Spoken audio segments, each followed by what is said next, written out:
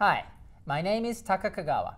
I am a product manager of professional camcorders at Sony Professional Solutions of America. And I'm Tom Cubby, Sales Support Engineer, and in this tutorial video we'll be taking you through the network functions of the PXW-X70 and the brand new PXW-FS5. In this tutorial video, we will explain the network features of the PXW-X70 and PXW-FS5. These two models have the exact same wireless features in terms of file transfer and live streaming. The type of wireless technology these cameras have is Wi-Fi. It will require a Wi-Fi router to get network access.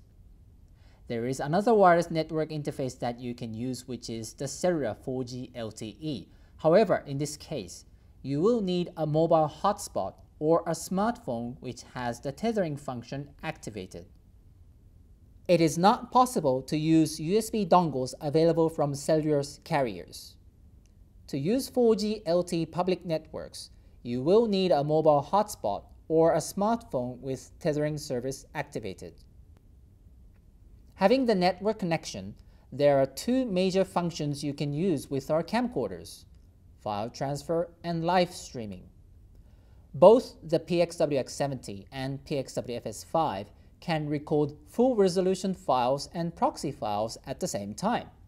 And you can send these clips from the field to an FTP server or cloud service. As a result, you can make a copy of your clips from a remote location.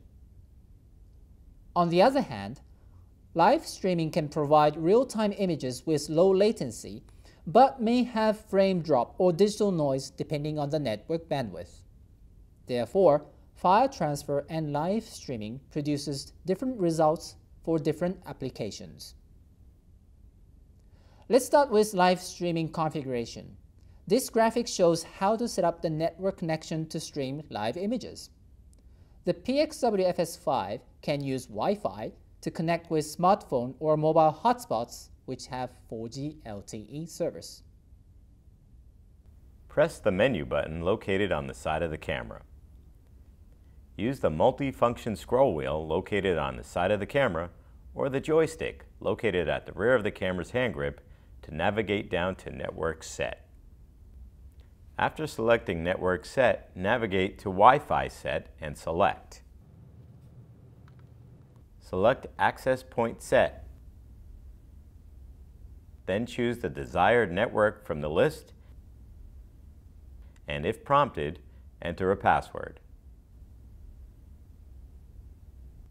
Choose Manual or Auto for the IP address, and determine whether or not this needs to be a priority connection. Finally, select Register.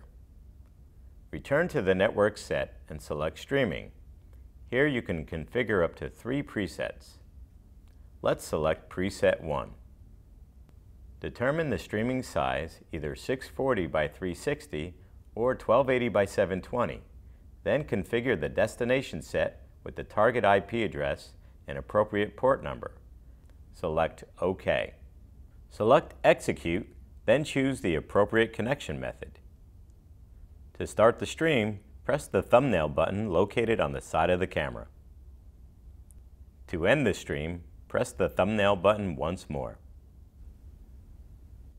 To decode live streaming, you will need a decoder which converts the data to a video output. Sony has been working with Teradek, and we have tested these 4 devices which can decode live streaming transmitted from Sony's camcorders. It is also possible to use a laptop computer for viewing the live streaming.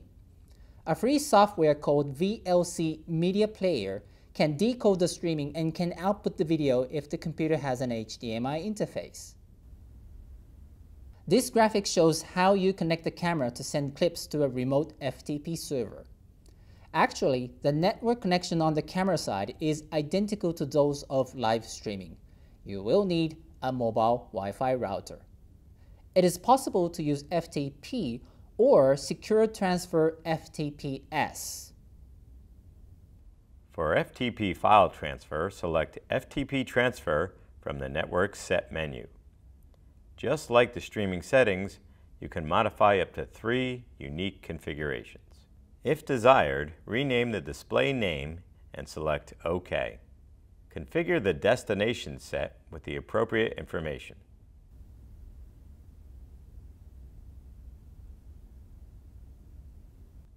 Add your username and password, then select OK. To choose the desired clips you are sending, press the thumbnail button located on the side of the camera. While in thumbnail mode, enter the menu and select FTP Transfer, choose the desired server, and select Execute. Determine the connection method and select Full Resolution or Proxy Files. Please note, multiple files may be selected at one time. A status bar will now appear showing off the progress of your transfer.